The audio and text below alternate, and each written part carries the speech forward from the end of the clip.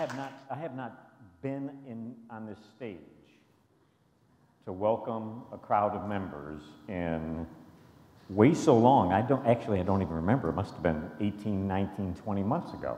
Now, we've had one program, and of course, last week, for those of you who were lucky enough to come to Fine Arts and Flowers, we kicked off with a gala.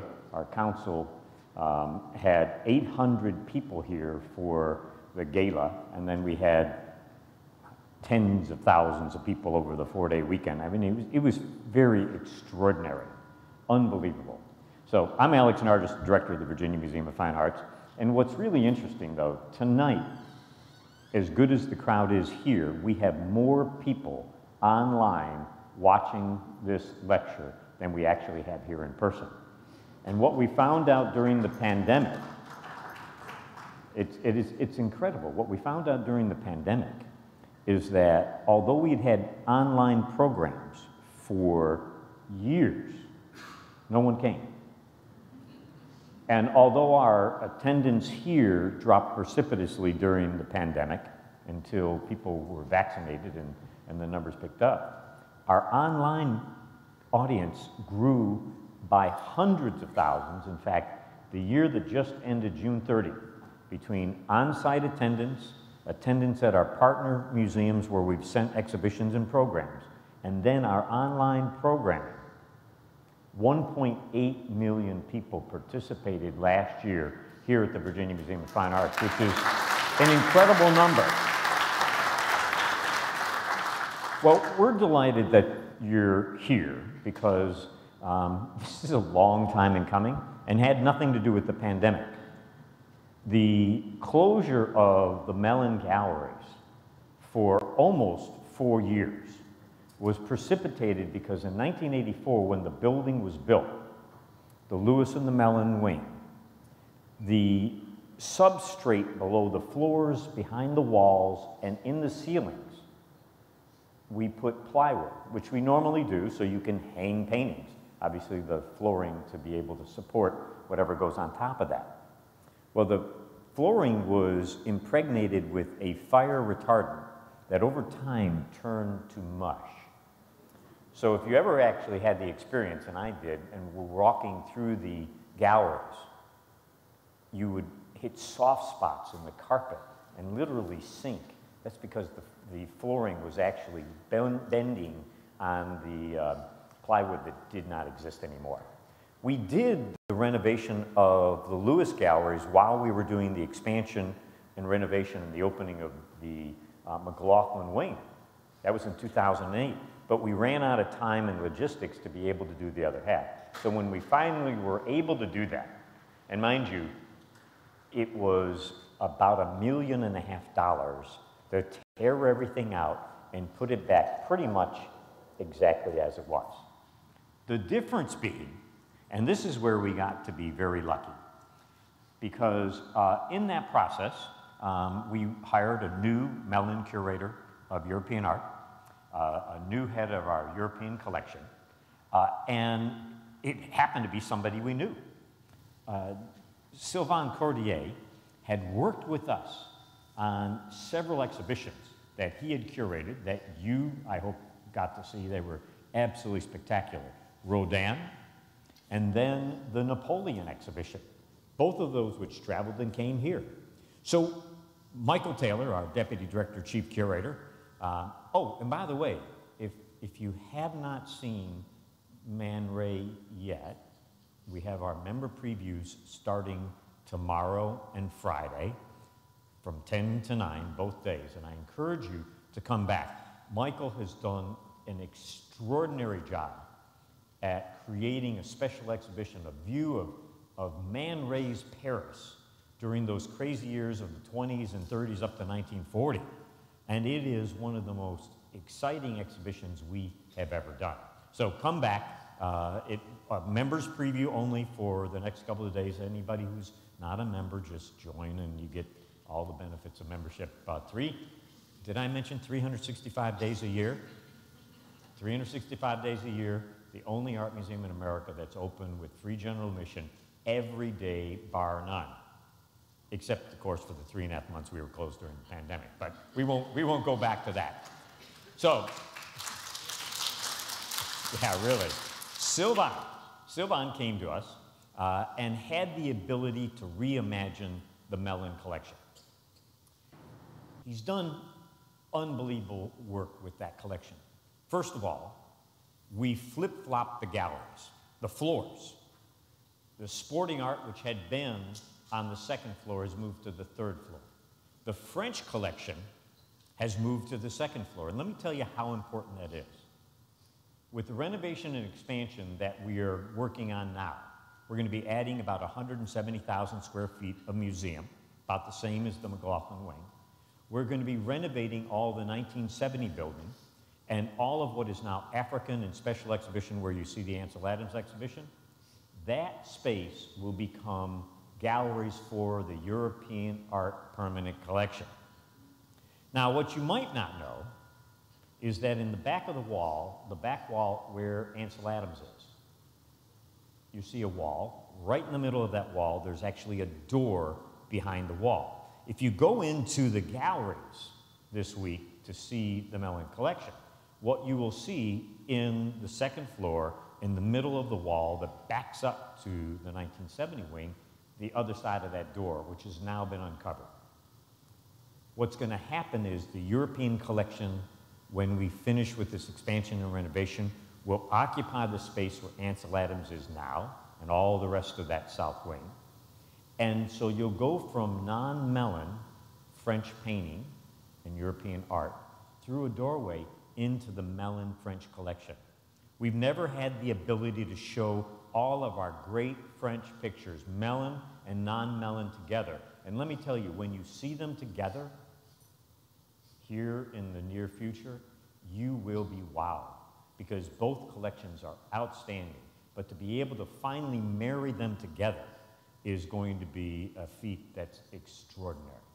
Now, Sylvain is a native Parisian. His PhD is from the Sorbonne. He came to Montreal to be the head of decorative arts, and as I mentioned, did those exhibitions that came here to Virginia. And then we were fortunate enough to steal him away. And he has done what I will say, and I'm going to try to find a nice way of saying this about the Mellon collection of sporting art. It's the world's best and largest collection of sporting art. It's never looked this good. In fact, it's the first time it's so engaging that even people not interested in sporting art are going to enjoy it, because it is absolutely stunning.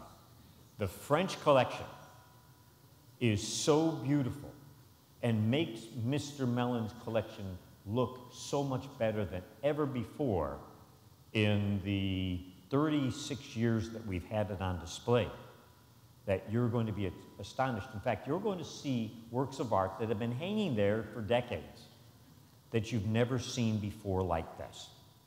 And that's due to the curatorial genius of Dr. Sylvain Cordier. So please join me in welcoming him to the stage.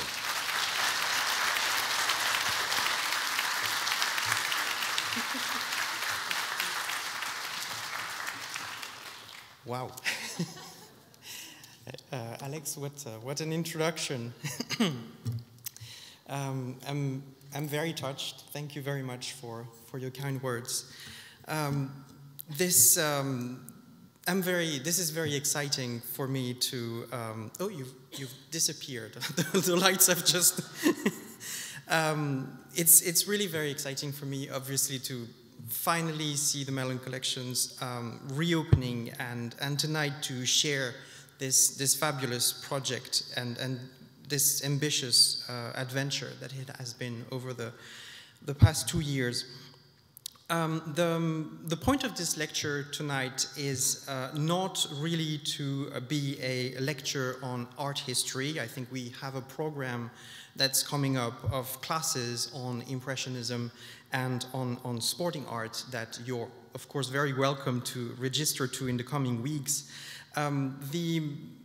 My hope, my aim tonight is more to sharing some thoughts and some reflections that we've had as a team here as VMFA around the ambitious project that this reinstallation of the Mellon collections have been. So tonight the idea for me is not so much to talk as an art historian, but really as someone who has been I think deeply moved by what has been probably the most exciting curatorial experiences of my career.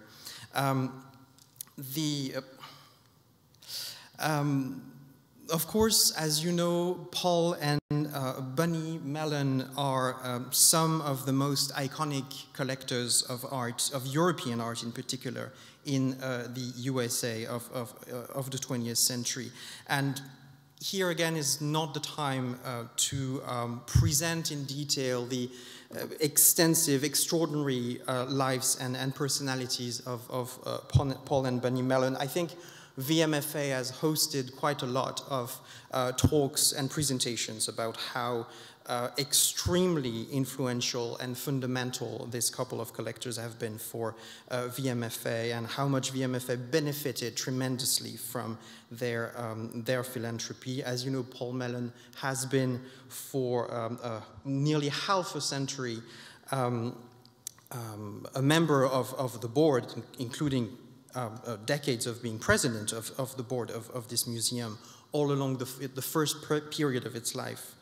And of course, I will just very briefly mention the fact that VMFA benefited from their philanthropy, as well as very iconic fundamental institutions such as the National Gallery of Art, of course, and the Paul Mellon Center for British Art of Yale, as well as, of course, the Andrew Mellon Foundation, which is still doing a tremendous job nowadays. The gift of their collection, of Paul and Bunny Mellon's collection to VMFA, started after he retired from the board in 1979. And it took 5 years to build and finally inaugurate in 1985 the West Wing, this expansion that was intended to receive both the Mellon collection and the collection of modern and contemporary art and decorative arts of Sydney and Francis Lewis. And then after the inauguration of the initial gift of the Mellon collection to VMFA, we witnessed a sort of continued process of enrichment of this initial gift until Paul Mellon's death in 1999, and then after Bunny Mellon's death in 2014. And as Alex mentioned, it's a period that I didn't know at VMFA, but there was all this discovery of some kind of structural issues that Alex has mentioned that just called for a vast project of restoration of the Mellon part of the West Wing in the late 2010s. And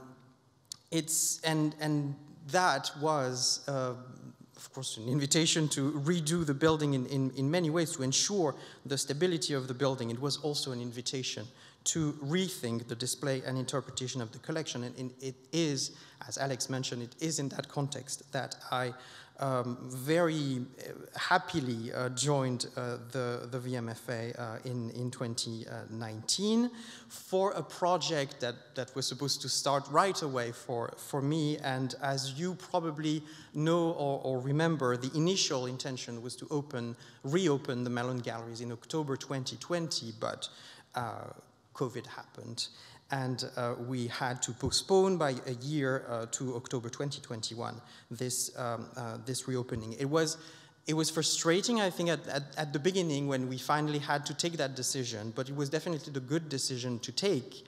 And it proved to be extremely interesting from a curatorial perspective, like, you know, gaining a complementary year into rethinking a display is something that rarely happens in our industry, and so it was actually much more a gift than anything else.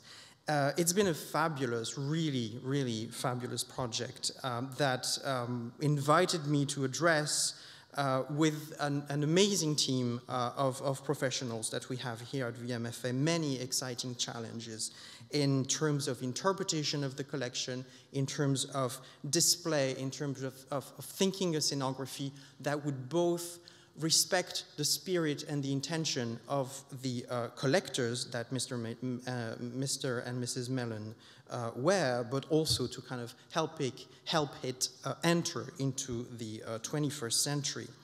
I mentioned the extraordinary team that we have, and really as part of this introduction, I have to express my immense gratitude to all of the colleagues here at VMFA that have dedicated so much of their energy and their talent to making this happen. It really does take so much to turn a curator's vision, which is something that is just stuck into a curator's brain, into a reality, and nothing would have been possible without so many of the members of this great team that we call VMFA.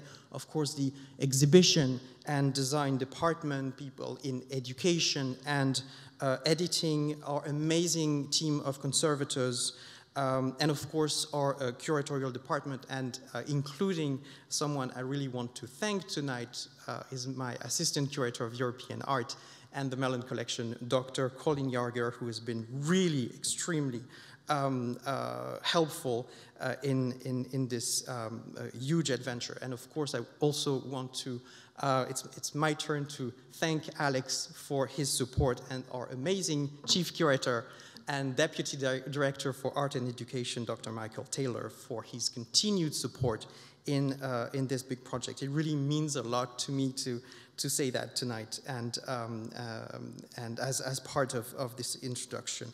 I also mention, and I will mention them later in the presentation, the extraordinary team of art handlers and registrars that we have in this museum, without whom nothing would really have been possible. The nature of the Mellon collection, the Mellon collection that we have here in VMFA is composed of three main entities, and I want to say three main stories of collecting. The first part is an extraordinary ensemble of French paintings running from the age of late Romanticism, so for the age of pre-Impressionism, to modernism, so roughly from the 1860s up to the early 1950s. And it corresponds initially to Mrs. Mellon's, so Bunny Mellon, Francophilia that she brought her husband, the Anglophile Paul Mellon, to like. And I've always been very interested in looking at the French collection, what we call Mellon French, as their collecting activity together as a couple. Mostly from the period of their marriage. They got married in 1848, so from the 50s and the 70s mainly. The second section of the collection is, of course, the very unique collection of sporting art, mostly British, but also French in a smaller part, French and also American, that runs from the early 18th century up to the mid-20th century. The sporting art collection, as you probably know, was really his passion as a horse enthusiast and a great Anglophile himself. And it's a collection that he started actually as a young man in the 1930s, and it's very interesting to connect it to his own connection to England. As you know, his mother was an English woman herself, and there was always this extraordinary Anglophilia on his part that he cultivated until the end of his life. And the third part of the collection that we display at VMFA is a fascinating collection of jewelry designed by Jean Schlumberger for Mrs. Mellon, mostly in the 1960s and 1970s, and which is the result of an extremely interesting creative collaboration between a designer and a patron in the glamorous age of late surrealism extravaganza of the 1960s and 70s. rethinking, so re-envisioning the presentation of this collection supposed, I think, to reflect on the logic of those collections. So thinking about their diversity, their complementarity, their relation to each other, and the variety of stories that could help us talking about European art as the encyclopedic museum that we are, and also maintaining, keeping the project of talking about the Mellons themselves, like contributing, continuing to celebrate their legacy as art lovers, collectors, and benefactors of the institution. And as Alex mentioned, and I'm going to be brief about that, an early decision that I proposed based on the first reflections around this idea of complementarity and diversity of this different collection was to switch floors compared to the the old presentation of the Mellon collection. The old presentation supposed that sporting art was on the second floor and that Impressionism, Mellon French, was on the third. And now you'll notice that indeed we have the opposite with Impressionism on the second floor and with, so on the second floor, Mellon French, so pre-Impressionism, Impressionism, post-Impressionism, and Modernism. And on the third floor comes the association of, sporting art and the Schlumberger Gallery. The reason was that, first of all, I was very interested in the idea of inviting the public to experience the art that they collected together as a couple, which, as I was mentioning earlier, was mostly the French collection, before inviting the public to experience the specificity of their own individual taste, so on the third floor, which is sporting art for him and Schlumberger for her. The presentation on the second floor, so what I keep calling Mellon French, has been reorganized around a chronological progression in order to understand, for the public to understand the succession of artistic movements succeeding each other between the mid-19th century and the mid-20th century in France, in order to really emphasize this long succession, taking on of different artists, different movement, inspired by the precedent generation or in contradiction to the precedent generation, and to try to create a display that would make that as clear as possible, what the different generations were able to took or to contradict from the earlier. As I'm saying, so the purpose here tonight is not to do really an art history class, but so I'm going to go rather quickly in presenting the different sections of this gallery. We begin with the pre-Impressionist gallery, which is mostly focusing and dedicated to landscape painting in the 19th century France. That's kind of an introduction to some of the concepts that were to play such an important role, and with the works of artists who were to play such an important role on the following generation of the Impressionist painters themselves. Then we move on to the second gallery of that display, which is really dedicated to the most important phase of the Impressionist movement. We are lucky in the Mellon collection to enjoy so many masterpieces by some of the most iconic representatives of the French Impressionist movements. Of course, Monet, Renoir, Caillebotte, Morisot, Sisley, Boudin, Basile, Manet, and I think that's it in the gallery.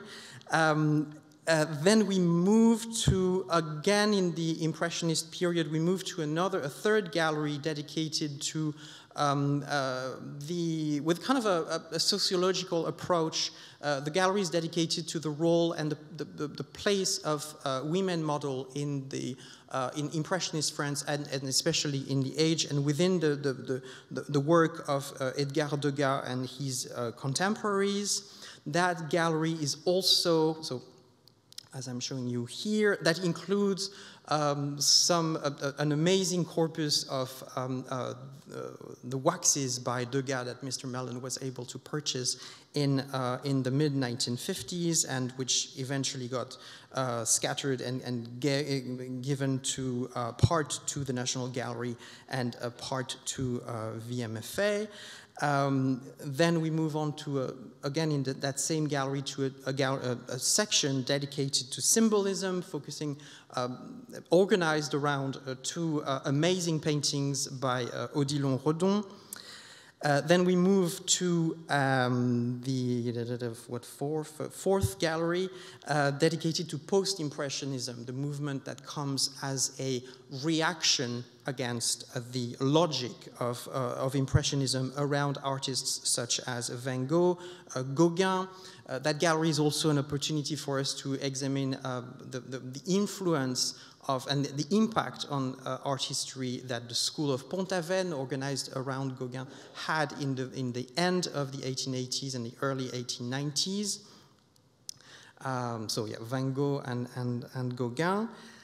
Then we move on to a gallery dedicated to Fauvism. So we're reaching the beginning of the 20th century around Matisse, Van Dongen, and Vlaminck, and work by some of the most important Fauve artists, Marquet, Derain, etc., in the later part of their career. So yeah, Van Dongen and Matisse in the early 20th century, and then we move to a section that I'm particularly interested by, which is dedicated to the Nabi group. The Nabi group born out of some of the influence that Gauguin had on the young generation of artists in the late 80s and early 19th century, and who decided to kind of create a union, a sort of group called the Nabi group, Nabi meaning prophet in Hebrew, and who considered themselves as prophets of a new symbol, a sort of symbolistic inspired artistic movement that was supposed to completely renew the language of art. Mr. and Mrs. Mellon collected a lot of work by the Nabi artists, especially Bonnard, Vuillard, Vallotton, and including some of the works, and mostly actually some of the work by Bonnard, Vuillard, and Vallotton from a period of their mature career. So after the 10 years of this Nabi movement being kind of a factory of thinking and of creating in the very last decade of the 19th century, then in the 20th century, these artists kind of evolved into developing their own style. And late Bonnard and Vuillard from the 20th century were artists that the Mellon particularly favored, especially for their specific relation to color.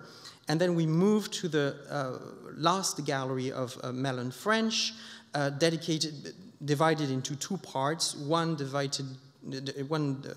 dedicated to Mellon Cubism around masterpieces by Braque, by Picasso, as well as by Lafresnaye, or like more lesser known but very, very fascinating artists like Jacques Villon, like Robert de Lafresnaye.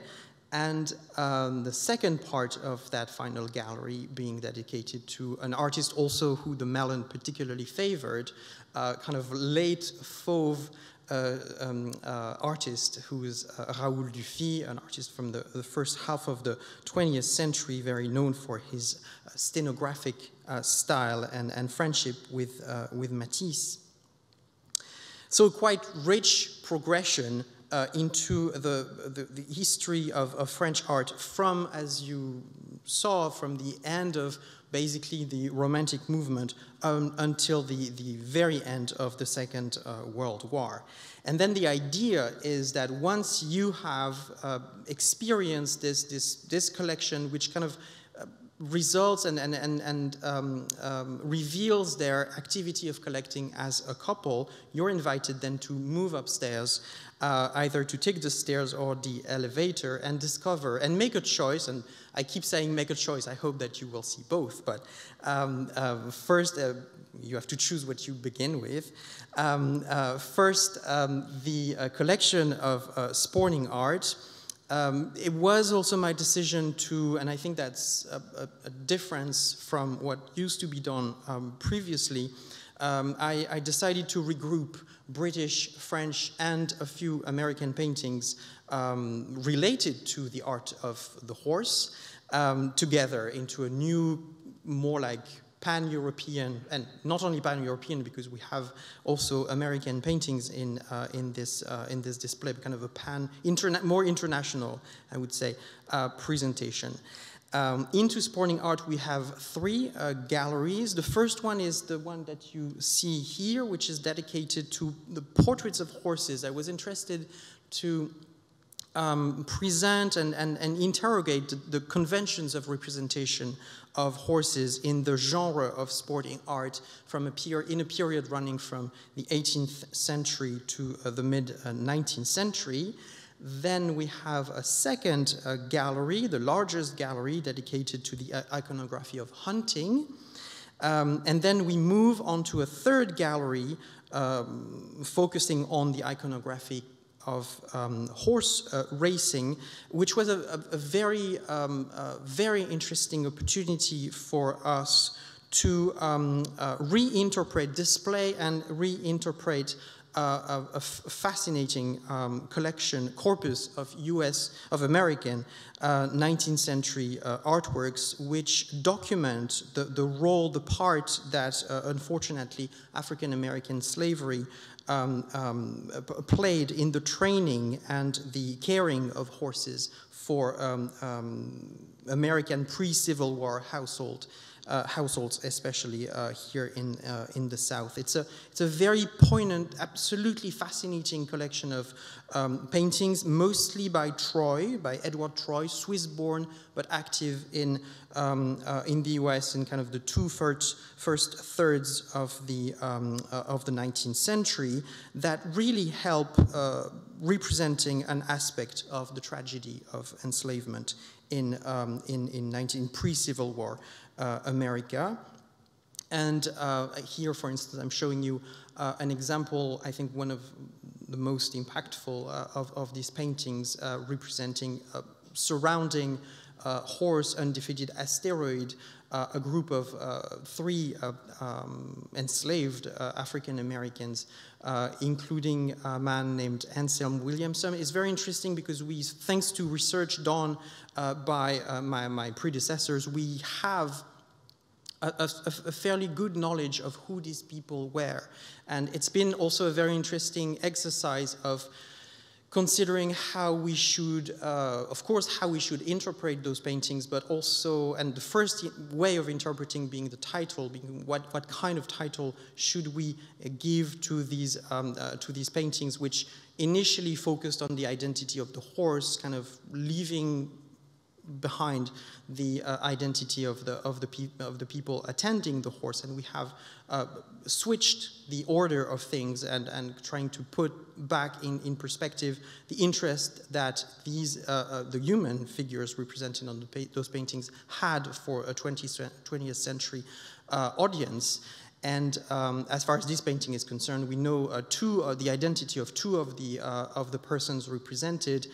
Interestingly enough, Edward Brown, who's the young 14-year-old jockey represented here, we know grew up into becoming an extremely successful, after the Civil War, obviously, extremely successful trainer of horses in Kentucky, in Louisville, Kentucky.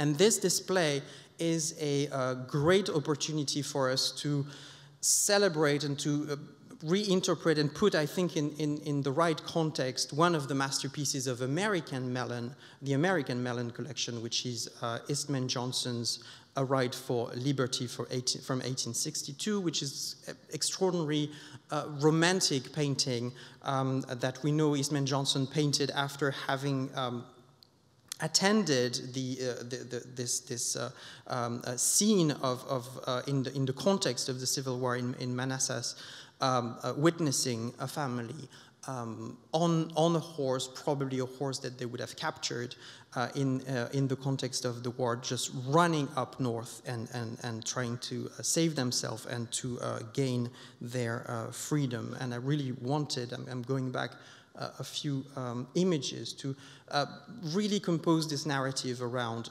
what this collection of sporting art tells us about the tragedy of enslavement in this country in the 19th century.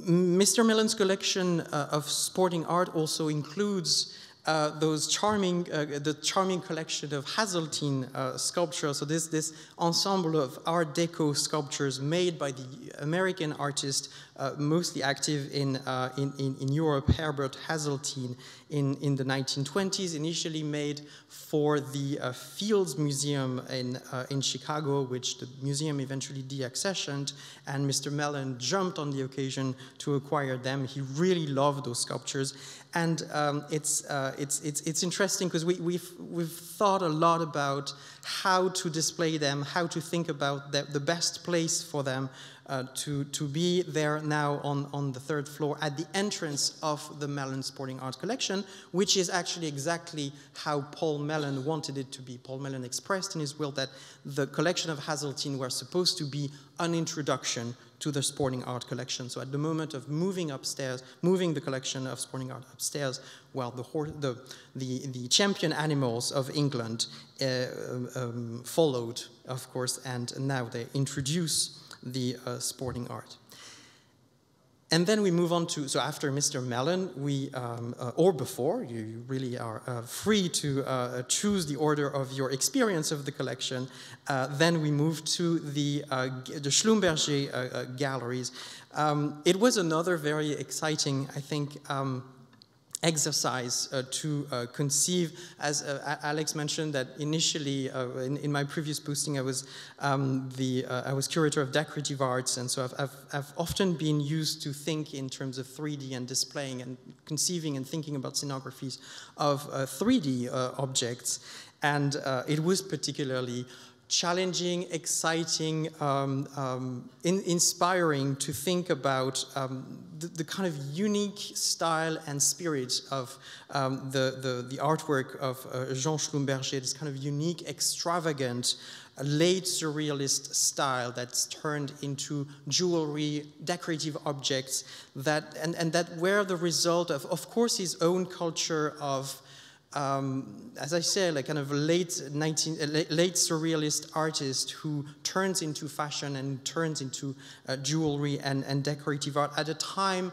post-World War II in the 60s, mostly in the 60s and 70s, where we attend this moment of maybe like the last generation of crazy aristocratic life. And we see in France, to describe the Schlumberger taste, we use often the term Bestéguy. It's the Bestéguy taste, the name of the last extravagant collector of decorative arts at the time, the Count de Bestéguy.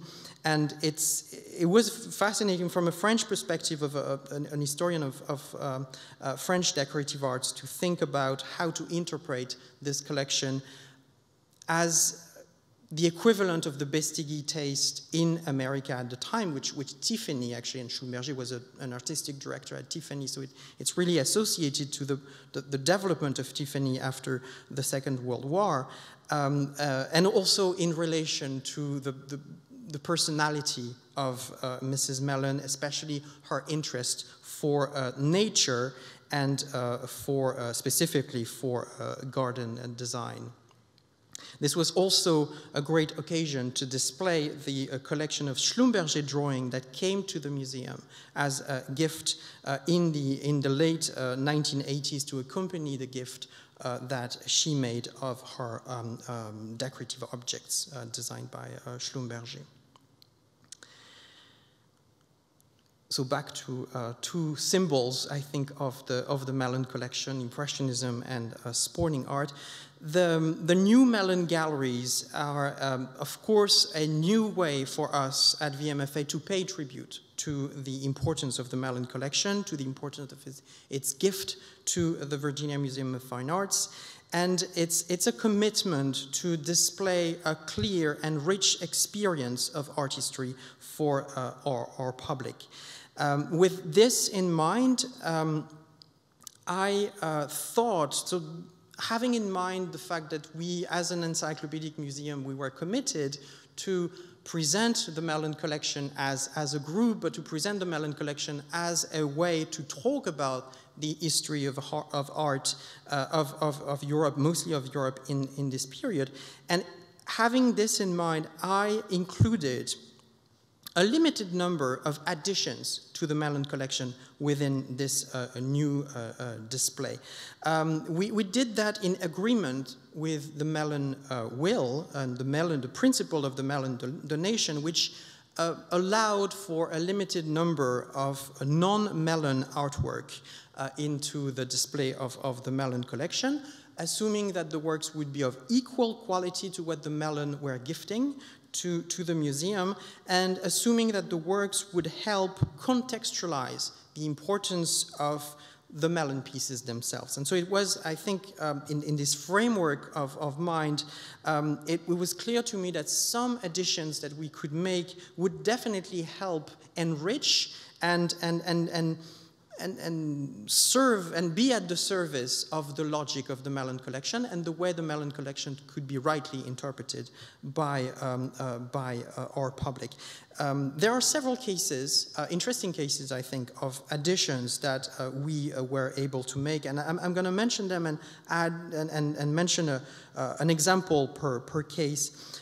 First of all, we had work in our European collection that were not Mellon, but from the same period as the one covered by the Mellon collection, and whose integration would help tremendously illustrating the understanding of art history provided by the Mellon display.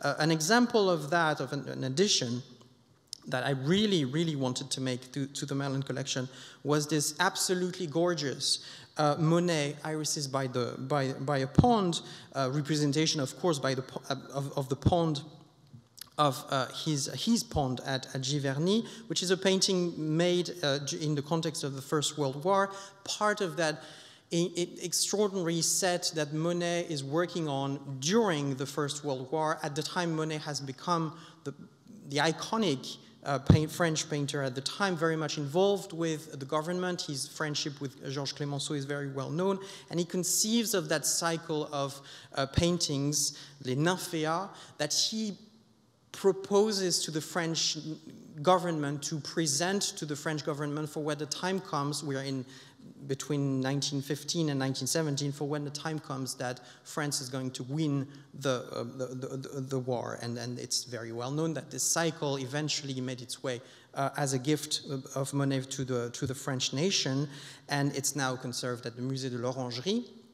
Interestingly enough, Monet didn't give the entire set of paintings that he did in that context. He kept some of them, and the heirs of Monet, when he died in the 1920s, sold some of those paintings that left in his studio. And luckily, VMFA has one of them. It's a painting that was acquired by the museum in 1971.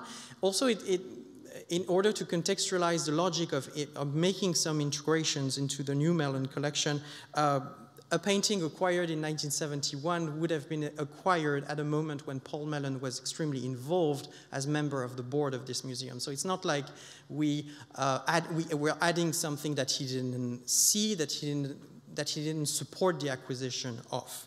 And the reason, of course, why I think it's fabulous, I mean, of course, because of the extreme quality and importance of that huge painting, but also because it helps contextualizing the place, the role of the two other Monet paintings that we have received from the Mellon collection, namely Camille at the window, representation of his wife at the window of their house in Argenteuil, which is again, an absolute masterpiece by Monet, documenting an early phase of his work, kind of the moment when Monet, the Impressionist, really develops his style. We're just 1 year before the famous exhibition that will create the name Impressionist in 1874 after a critic confessed that he didn't understand the meaning of that painting, Impression Soleil Levant, leading to, I don't understand this Impressionism,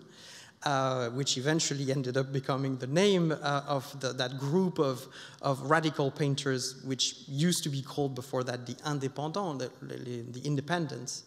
And then we have the second painting, which is a representation of Giverny, so about a decade later, and which documents the second phase of,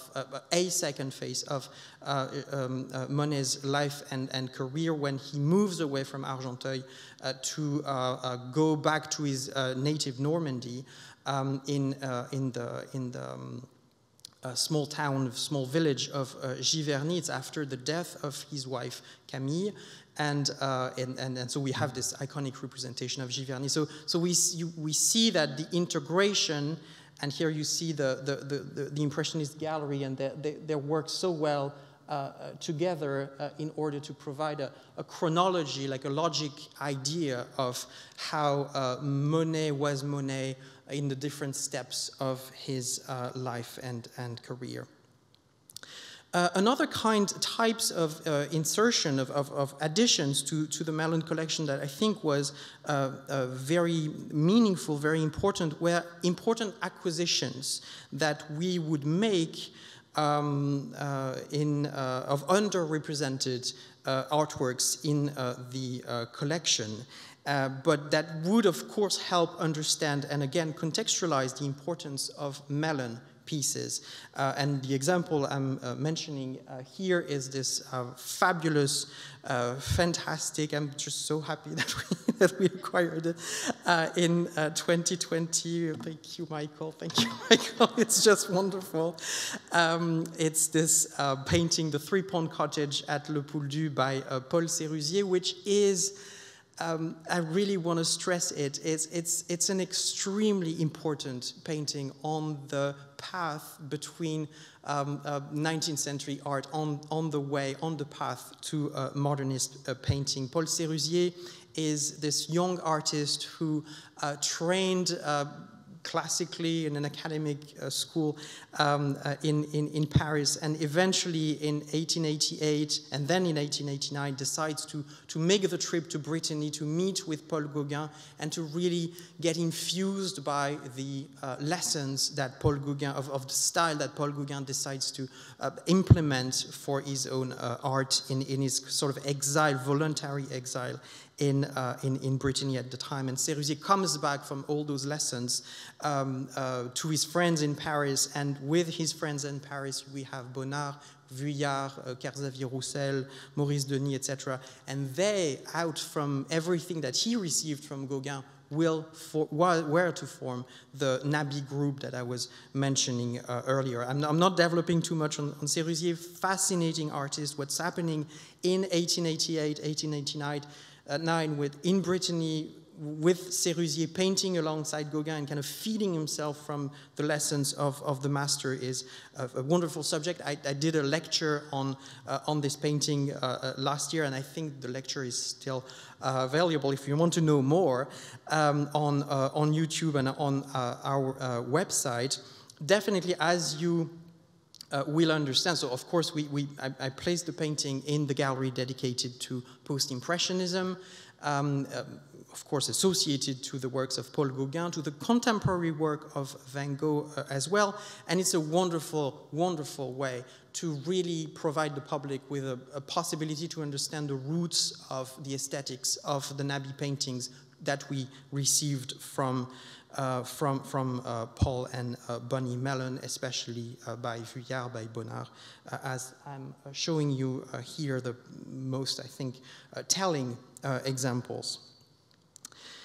And then another interesting aspect, where the aspect of, kinds of integration within the Mellon collection were on the occasions of very generous loans that were agreed on by other departments, curatorial departments of VMFA, because it spanned from the 19th century to the mid-20th century. The Mellon collection is kind of situates itself at the end of a chronological span, the chronological span of European art, and at the birth, as you can imagine, of the collection of modern and contemporary art. And so there were opportunities of very interesting collaborative approaches. And a painting I want to mention here is this extraordinary painting, Cherry Picking by Albert André, which is a painting dating from 1906, which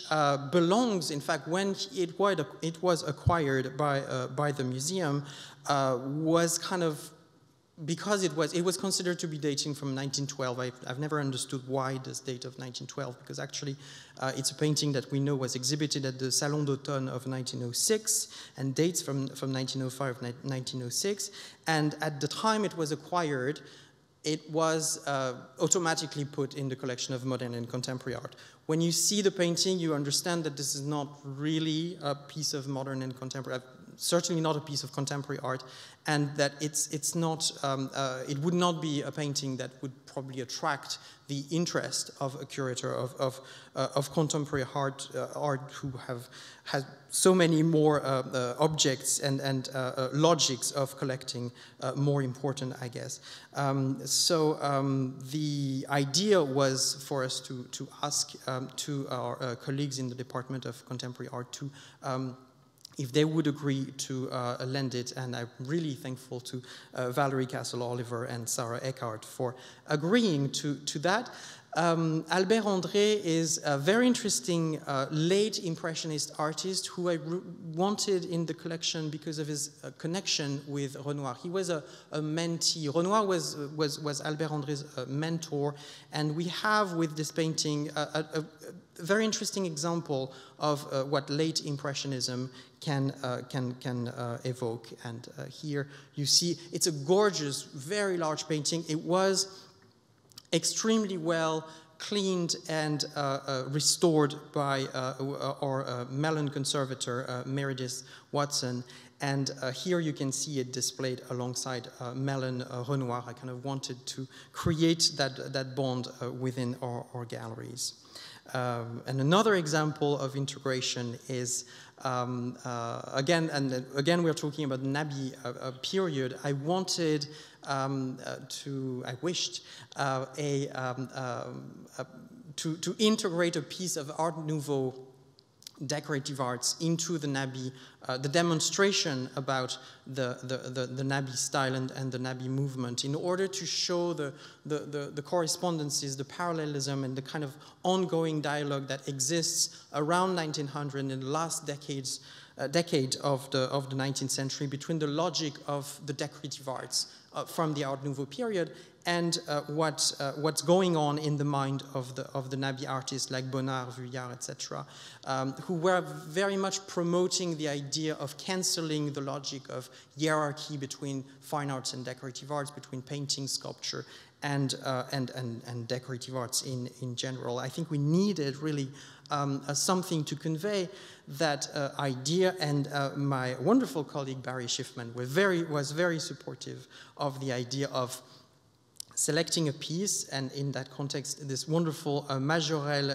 buffet, dating exactly from the period of the Nabi, very representative as most Majorelle pieces of the Art Nouveau period, very much representative of common sources of inspiration, like, for instance, the Japanese movement that was all the rage at the time in terms of references and sources of inspiration. So thank you very much, Barry, for agreeing to this loan. And finally, the last case of additions that I wanted to develop were cases of external loan to our collection, very much associated with the Mellon collection, and namely, I negotiated with the Yale Paul Mellon Center of British Art the loan of 2 portraits of Paul Mellon. I kind of wanted always in this idea of integrating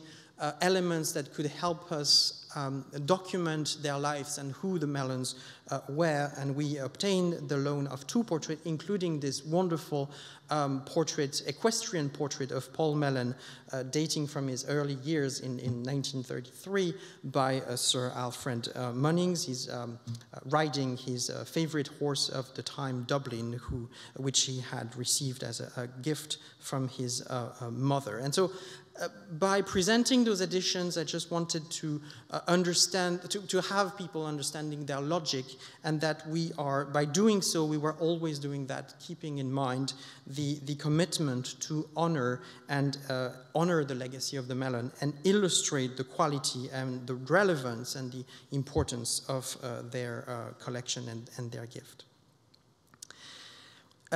So now in this presentation, I also, something I really wanted to share, and which kind of was the initial idea when proposing our education department to do a lecture on the reinstallation, not on the Mellon collection, but on the reinstallation of the Mellon collection, was because I wanted to share some behind the scenes, some kind of elements of the experience from the perspective of the curator, what is wonderful in terms of collaboration at the moment of reinstalling something, of the ambition, of the importance of the Mellon collection.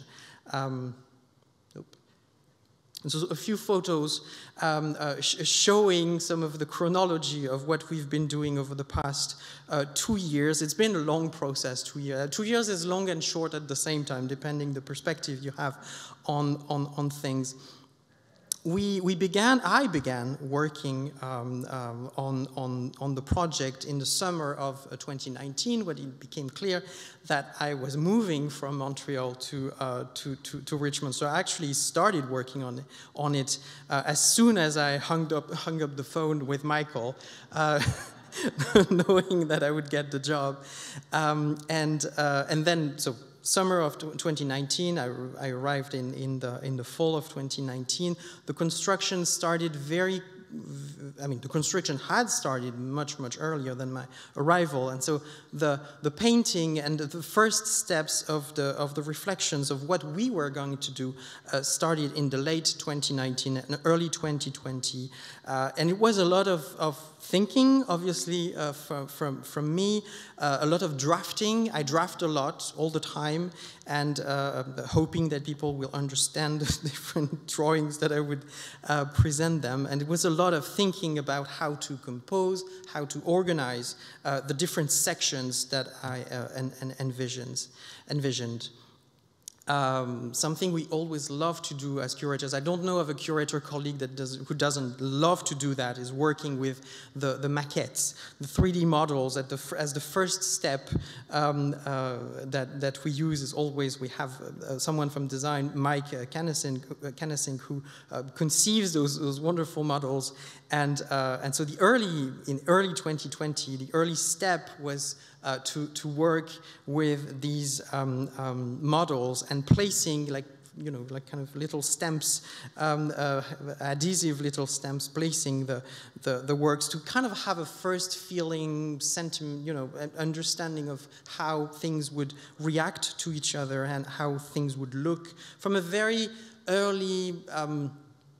As good as a model can be, a model that's basically that big can be. But it's a very important, interesting beginning of the process.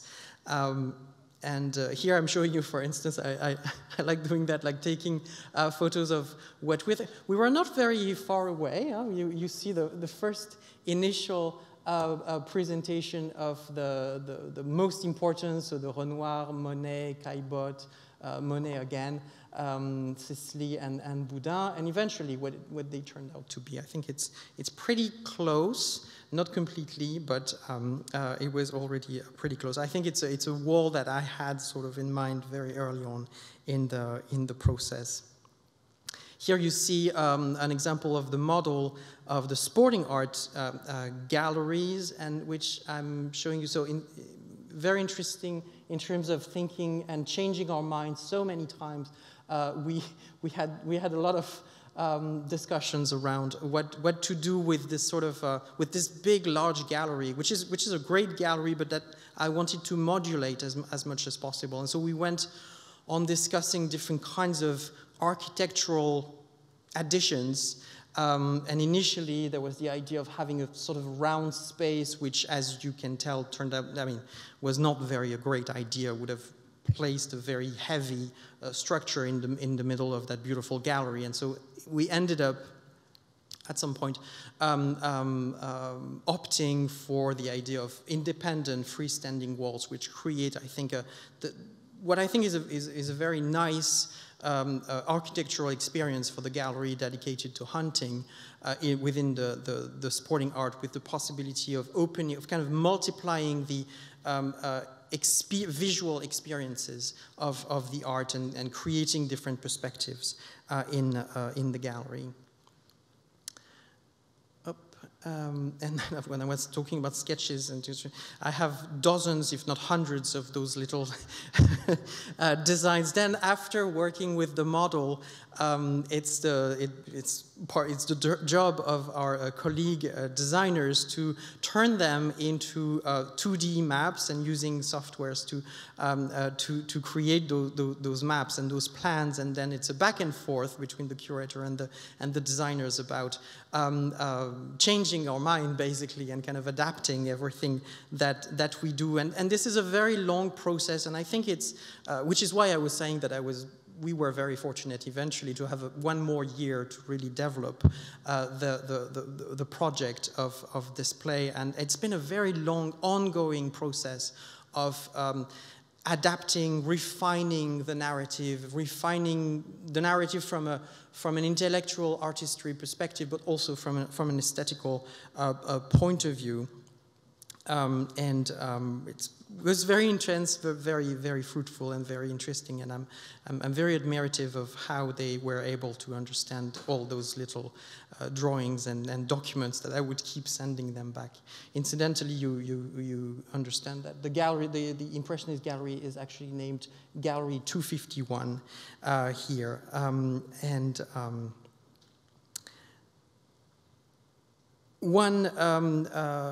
So yeah, many steps in the process of perfecting a display, refining it over and over. I think one idea in terms of displaying a collection really should prevail is that we do things by steps, of course, but that the final decision, we do things so that we understand that the final decision will always be the moment when we have the real works. Like, we work from a virtual perspective on paper, on models, etc., but having in mind that we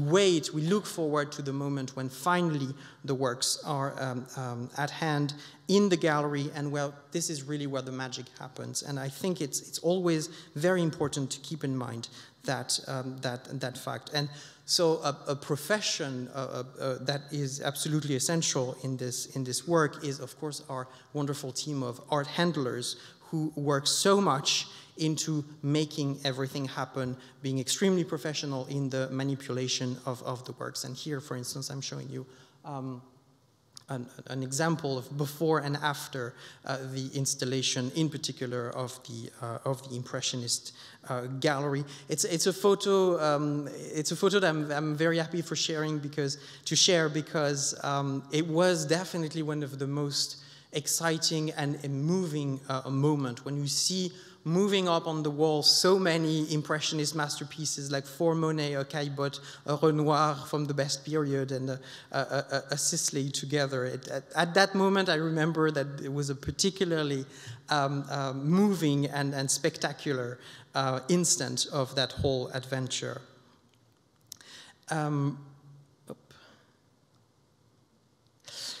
And then, and I think I'm going to conclude on this, a question that I've been asked so far and over the time that I've been able to tour the collection with our first members of the public has been a lot of questions that I've received have concerned the choice of wall colors for these new galleries.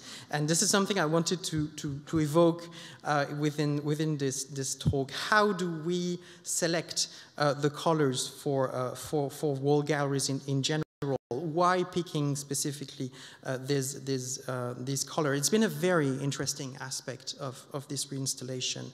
And I think it's interesting from the creative perspective. It's also interesting from the perspective of how it situates us curators within a long tradition of history of curating and history of museums.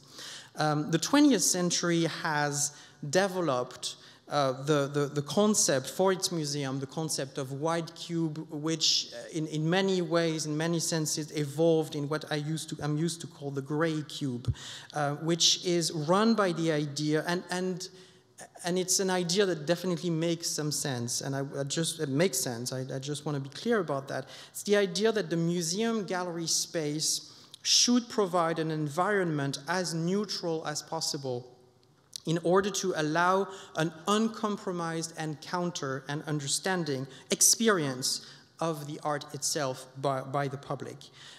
It's also very much associated with the logic of favoring daylight, especially daylight coming from like zenithal daylight, as the best way to light a painting and to experience a painting.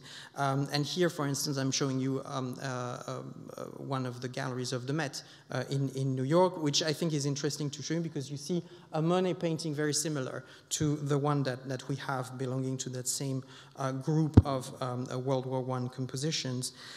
It's also the case that you can see at the Art Institute of Chicago, for instance, that you can see at the National Gallery. It's very interesting from an historical perspective for the history of museums, because we want to bear in mind that this is the theory of display that corresponds to the lifetime of the Mellons when they began discussing the gift of their collection to VMFA. And here I'm showing you views of the previous galleries of the Mellon collection, and we see that the concept of the gray cube was definitely in the mind of the museum people at the time, to ensure very clearly the sort of neutrality of the gallery at the moment of displaying masterpieces on the wall. Interestingly, and I think this is something we see in the previous presentation of sporting art, we see that it was accompanied by some commitment to colored spaces, such as here in sporting art, with this powerful red, which I think emphasized the formality of the type of art that was displayed there, the 19th century Victorian red that kind of probably spoke to the logic of displaying sporting art in a gallery like that. I have to say that I belong to a generation of curators that tries to envision new ways of highlighting the experience of the artworks within the museum space. Yes, the gallery is at the service of the art. There's absolutely no question about that. But there are ways to invent new manners of being at the service of the art and of the collection.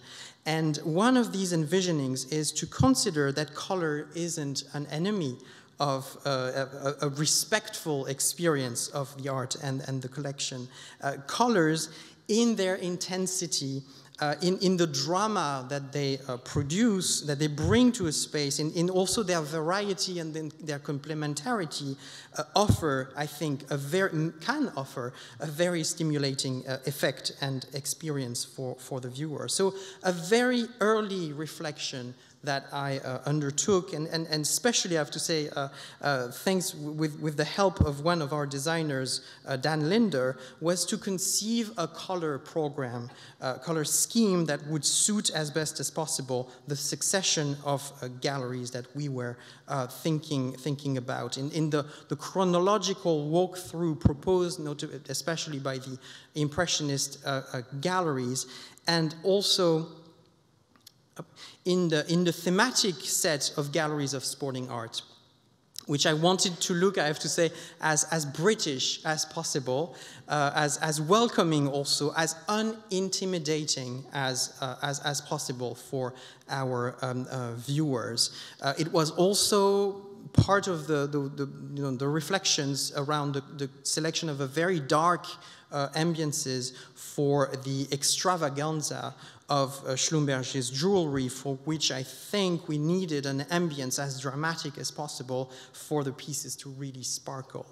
So the ambition was to provide a museum space where the visitor would feel warmly welcome, where he or she would want to stay in, to come back many times, to kind of build a kind of relationship with the space, and to feel, I think, at peace for a contemplation of the art, to ensure that the space is not cold, is not, again, intimidating or artificially formal, and also to create a space that aspires to be, I think, intellectually but also aesthetically stimulating.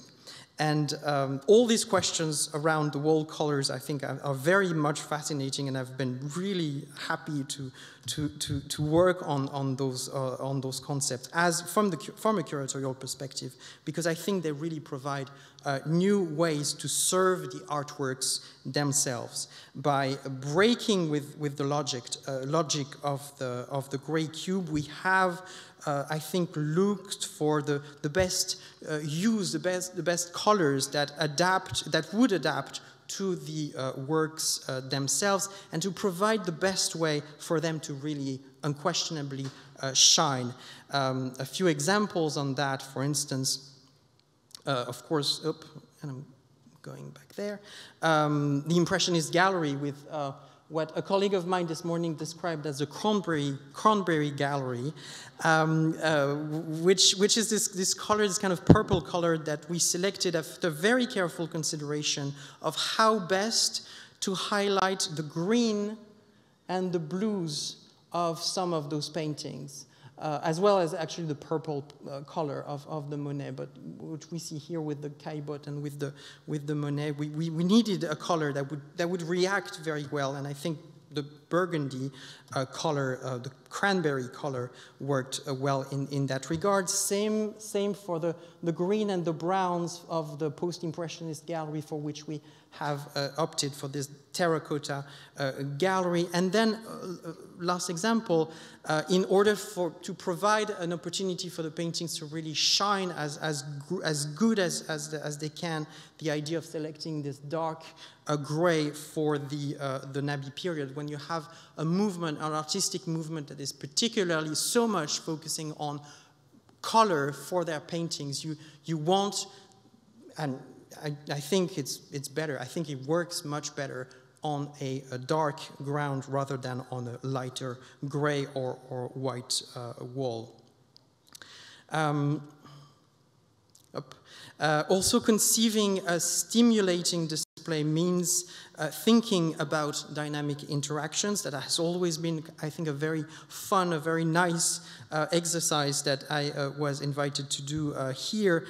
So thinking about dynamic interactions that one can implement in the display, so that the artworks react to each other, not only from a historical perspective of the idea of a course on the chronology of art, but also by dialoguing nicely with each other, which I think very early on I wanted definitely the Monet to be placed next to this wonderful Renoir, not only because you have this very interesting visual interaction between the two for what they represent, but also because by doing so we're associating a very early Impressionist painting, which is the Pensive painting by Renoir from the mid-1850s, with a late Impressionist Monet from the later part of his career. So it's a kind of a way to kind of buckle the buckle, and in I think an interesting aesthetic manner of display. Also by ensuring the right distribution of formats of paintings, or by facilitating interactions between two-dimensional art and so paintings mostly, and 3D works like sculptures, which is, for example, what I'm showing you with these Degas works, the Degas wax. And I see, oh my God, I've been very long, so sorry. I'm concluding on this. Welcome to the Mellon Galleries. I want to say, if you haven't seen them already, I hope you like them. I hope you will come, and you will come back again and again and again. They are yours, and this is how the Mellons wanted it to be here at VMFA. Thank you very much.